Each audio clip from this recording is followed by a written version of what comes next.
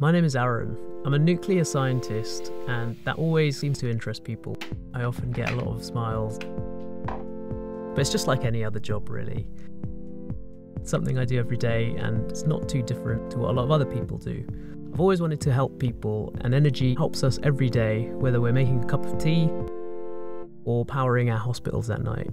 We're helping to provide energy for the nation in a clean and sustainable way, and it's a really exciting industry to be a part of. I spent 11 years in the British Army as an engineer, and I decided on coming out I want to do something a bit more challenging. Building a nuclear reactor is extremely challenging. It's like building a 747 in a field using people who've never done it before. The building is very constrained, the quality standards are very high, the paperwork standards, the oversight is very high. It's amazing that they're able to do it. They're better able to do it if you get them to build one and then build another. I think for me, the moment I realised that I wanted to work in the nuclear industry was when I was sort of assessing how do we actually get to net zero? How does the world get to net zero? And right now, the only viable option includes nuclear power. I wanted to be a part of an industry that was going to make a difference. And I think, for me, nuclear has been the answer to that. I grew up in Kirkcaldy in Fife in Scotland, a mining town. My granddad was a miner. I then studied energy engineering at university, and really it led me on a path to nuclear as part of the solution to tackle climate change. I've been involved in all different types of energy generation and power generation in those 30 years. But eventually, when I found that I needed to try and contribute to part of the solution, it became obvious to me as an engineer that nuclear energy was the place I wanted to apply my efforts to try and make a difference. Hello, my name is Andy Storer. I'm the Chief Executive of the Nuclear MRC. It's the world's largest advanced manufacturing research centre for the nuclear industry. The technology we use in the nuclear industry is robust, it's safe, it does what it says on the tin, it produces power. We're going through a phase of modernisation through advanced reactors, small modular reactors and fusion technology. So we're constantly trying to improve and advance the technology. The government published their energy strategy, which committed to 25% of British power coming from nuclear in the future. I think it's really important that the nuclear industry delivers on its gigawatt scale projects such as Hinkley Point C, Sizewell C and anything that comes beyond that, as well as turning to products like a Rolls-Royce SMR, which can further help decarbonise other sectors. An SMR is a small modular reactor, and it's a response by the industry of coming up with a different way of delivering nuclear energy to make it smaller, more digestible, more investable. It's a different way of creating a nuclear power plant that takes advantage of modern methods of manufacturing and innovations and how we can actually produce these different types of technologies. One of the ways that the industry is thinking about dealing with this thing is building smaller reactors because they're easier to finance and you can have a program of small reactors. So if instead of, say, a couple of Hinkleys, 6 gigawatts, if you had smaller reactors of perhaps 250 megawatts, that's 24 reactors, factory built, modularized. This is the way in all industry that costs have been brought under control, standardization and repetition. We are actually very keen to make something that has an iconic impact on the landscape. A power plant doesn't need to be an ugly thing. What we've tried to do with our design is create something that is iconic, that is eye-catching. And when you look at our SMR, it doesn't look anything like what you assume a nuclear power plant will look like. So, Aaron, where are we off to? So we're off to Oldbury Power Station, one of the first nuclear reactors in the UK. It's an old Magnox reactor that generated electricity for much longer than they were originally planned to. They were the kind of workhorse of electricity production in the UK for 30, 40, 50 years, depending on which site you go to.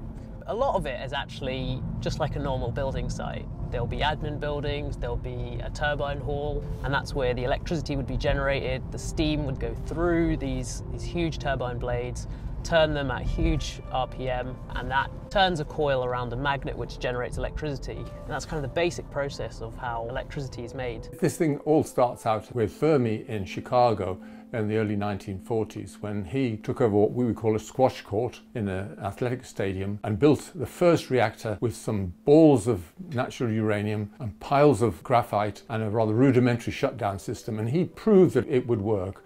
And as a result of that, the nuclear age was born. So yeah, turbine hall, that's one part of it. Then you've got the reactor buildings, these two big old cylindrical concrete buildings which have huge amounts of radiation shielding within them. And they've been built to last, so you'll see how well they've held up over the years. The deeper you get inside, you'll get about 10 square meters of the reactor core, and this has already been removed from site. So they've defueled this site.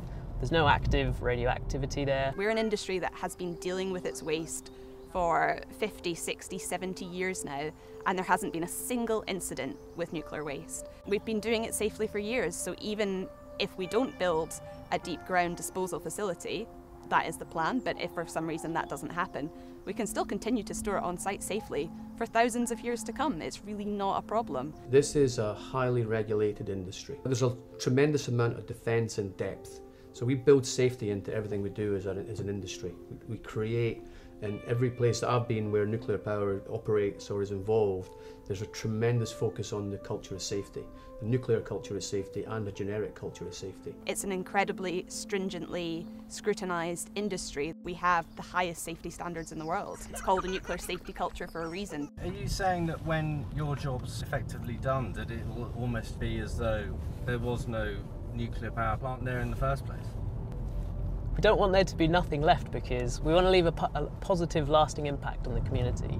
From an environmental point of view, I'd say it's actually been a positive impact because of the wild habitats that have been created, huge amounts of biodiversity you'll see around the site, and it's actually been declared a triple SI, a site of scientific special interest because of the birds, the migrating birds that have taken up a home near the site.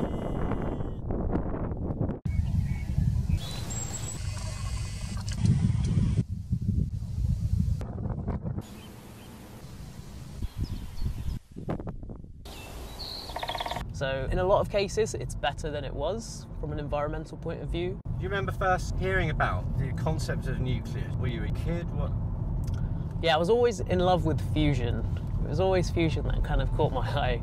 This magical technology, the explosions in the sun captured, and using that to kind of produce clean, infinite energy from the most abundant isotope and element in the universe. It sounds like a dream. I did a lot of research into it. I decided to do a master's after my chemical engineering degree.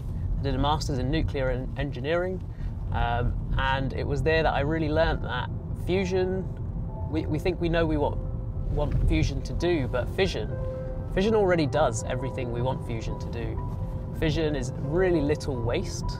It's almost infinite energy. Uranium is incredibly abundant in the Earth's core. It even exists in seawater, which we can extract. We've got enough uranium to power our lifestyles as they are for 4 billion years. That's about the same scale of life of our sun. Our sun's going to last for about 8 billion years. So I don't think we need to worry too much about how much fuel we have. It's almost an infinite supply of nuclear fission we've got at our hands. So that's really excited me when I learnt about this. And we talk about waste, we think we've got these issues with nuclear fission waste, but the real problem is climate change. We're dumping all of this fossil fuel waste into our atmosphere, unmitigated, unmeasured, and nobody's taking responsibility for it. The nuclear industry takes very great care and great responsibility for its waste that it produces. Every little bit is accounted for, logged, and kind of tied up with the international authorities, the International Atomic Energy Agency, and there's so much regulation around it that this is why we have sites that create a net positive benefit to the local communities. And I don't think that can be said for fossil fuels. There's been so much science and so much work done into nuclear technology over the past 70 years. In fact, it saves an incredible number of lives that wouldn't be possible without civil nuclear reactors and research reactors. Australia and Canada have research reactors which produce medical isotopes. They can be used as radioactive tracers, so the amount of radiation you get from them is incredibly low, but the benefit you can get from diagnosing cancers and different issues is huge. For example, certain cancers can be detected with these radioactive tracers. These isotopes run through your body and be shown on an imaging technique which can detect where a tumour might be. Some isotopes, for example molybdenum-99, can be used to treat cancers. and save lives? No. Nuclear is one of the safest forms of energy we have. Statistically, it is as safe as wind turbines and solar panels. Fossil fuels are the real issue. Fossil fuels is what we need to get rid of. Nuclear is safe. We need to invest more into it. Nuclear loves being talked about. We see radioactive spiders and all sorts of things in pop culture and in media, and that creates this buzz about it. People love to hear about the next big radioactive issue, but the reality is it's quite boring to some degree. It's not going to make you into Spider-Man or Radioactive Man or whatever it is. Honestly, there's nothing to be afraid of with nuclear. I know that might sound out there, but radiation is all around us. We get exposed to cosmic radiation every day. There's radiation from Brazil nuts and bananas that we eat every day. Nuclear is one of the safest forms of energy and much, much safer than the real issue, fossil fuels. We need to get ourselves off fossil fuels and use things like wind, solar and nuclear. The thing I'd like people to know more about nuclear is that it provides 20% of our electricity for Britain today. That's clean energy. And that's also 40% of our clean energy in Britain. So I just wish people knew more about what nuclear's contribution is and also how safe nuclear is. It gets a bit of a bad rep, really, and I don't think that's fair. What do you think they imagine you do?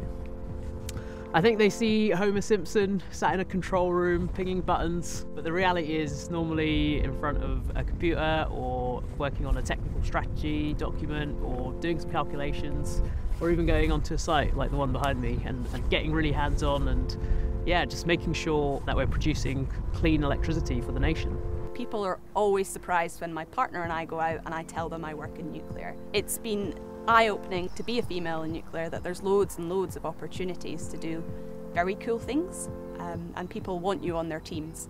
I think going forward, the government have set out their nuclear sector deal strategy, and within that they have set a target to have 40% females in nuclear by 2030. I would tell any female looking at joining the industry that it's such an interesting industry to be in, with so many opportunities that really you can build a career for life doing whatever you want, whether that's marketing, whether that's finance, whether you're an engineer, whether you want to work in construction. There's a job for everybody. The NI is incredible at bringing together different people from different backgrounds, working with government, working with young people, supporting young people to make sure that they've got the skills they need to do the job that they need to, and also connecting people from a whole variety of backgrounds. I joined the Nuclear Institute so that I could join the Young Generation Network, because I wanted to be able to expand the network of people that I was going to meet in my nuclear career. I work in new build, but some of my friends from the YGN work in decommissioning, work in safety, work in consultancy, come from different areas of the industry that I wouldn't necessarily be exposed to. I think for young people, joining the NI is an obvious choice. All sorts of different scientific bodies have shown that pathways to net zero require a lot more nuclear. We've kind of come to this from a very scientific standpoint. We're not saying that we think net zero needs nuclear, we're giving a voice to the real scientists out there who've done the modelling, who've done the hard work and found that net zero does need nuclear. As part of an energy mix with other low carbon energy sources like wind and solar, and a way to balance the grid, this is the way forward. We will not get to net zero unless we embrace nuclear, and that's one of the reasons why we've developed our Rolls-Royce SMR technology, is to contribute. This is a very purposeful industry, and our outcome that we're focused on is about changing the planet. It's as bold as that. We need to build about 10 gigawatts of new nuclear almost every year until 2050, from 2030 to 2050. And I don't think we recognise how big a scale that is. Hinkley Point C will bring on about 3 gigawatts of energy, so we need to be building about 3 of those every year from 2030 to 2050. This is humongous numbers that a generation, more than one generation, is going to really need to get behind if we want to make a big difference.